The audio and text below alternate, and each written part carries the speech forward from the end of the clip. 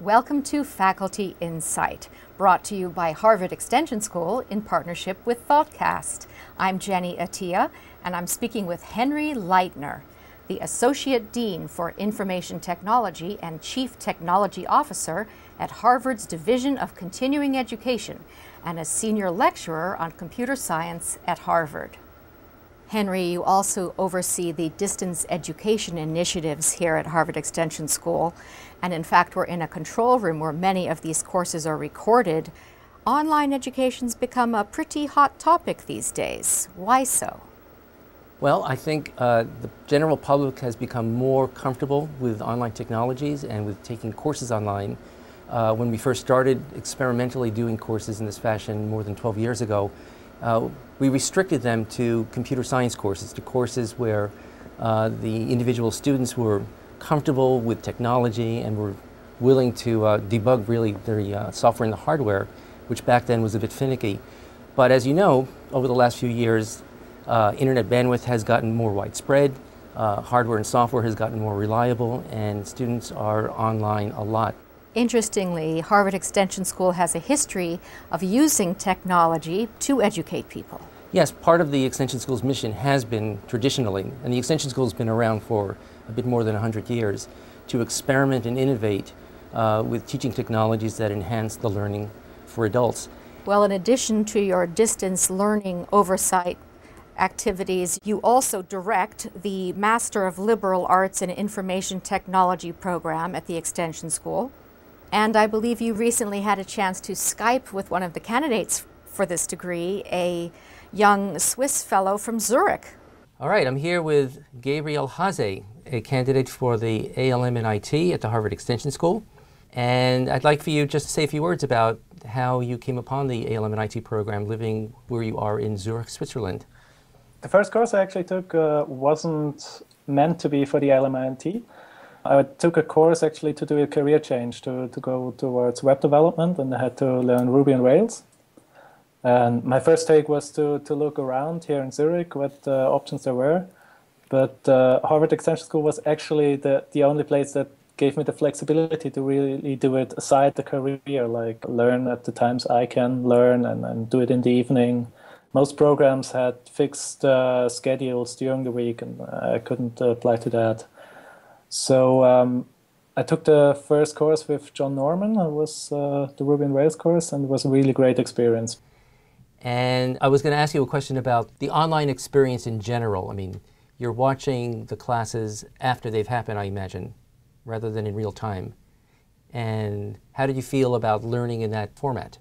Yeah, it's actually, it took a while to get used to it, to the idea that you watch the course not while it's happening, but you can still be a part of it. Nowadays, in a lot of courses, I send email or forum posts before class, and particularly for points that I want to have discussed in class. And then the professor takes it up, and this gives you a much more feeling of being a part of it, while you're not really watching while it's happening.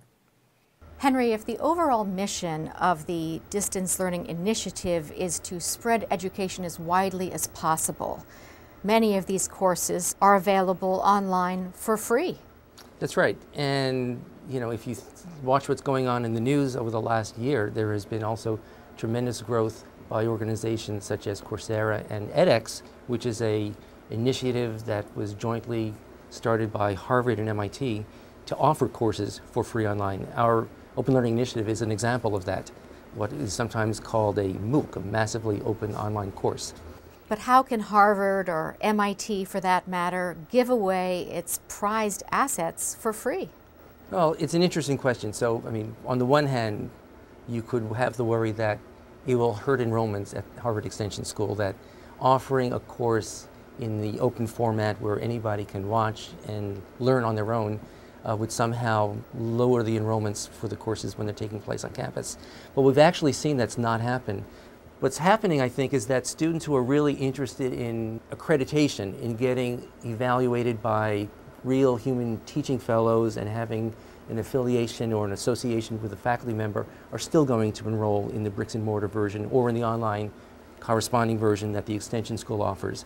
because with the MOOC phenomenon, when you've got 100,000 students, you're largely restricted to grading and assessing students in automated ways that don't allow educated and highly trained individuals, such as the teaching assistants, with whom you would confide normally when you're stuck problem solving or doing other kinds of homework assignments.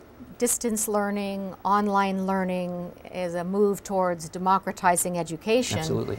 Part of the democratization, if you read some of the popularized accounts of what's going on, is to see that in parts of the world, for example, where women are traditionally not allowed outside the home, they are now having access for the first time to high-level education, either through Harvard's initiatives or through others that they would not have had just a few years ago. There are a lot of heartwarming stories that are coming forth. In fact, Drew Faust, the president of Harvard, spoke about a trip that she took last year to India, where among the questions she was asked is, how can Harvard do more to help educate their large masses of people? And it turns out that one of the open courses that's being offered today, in addition to the computer science course, is a course from the School of Public Health. And there are some 9,000 individuals in India who are enrolled in it, many of them medical professionals, and 150 of them are actually getting together in real life to discuss the coursework. So, it's these sorts of heartwarming stories that make it, completely relevant to Harvard's mission to continue pushing the frontiers in online education. Henry Leitner, thank you very, very much for your time. You're very welcome. Thank you. You've been watching Faculty Insight, brought to you by Harvard Extension School in partnership with ThoughtCast. I'm Jenny Attiyeh. Thanks for joining us.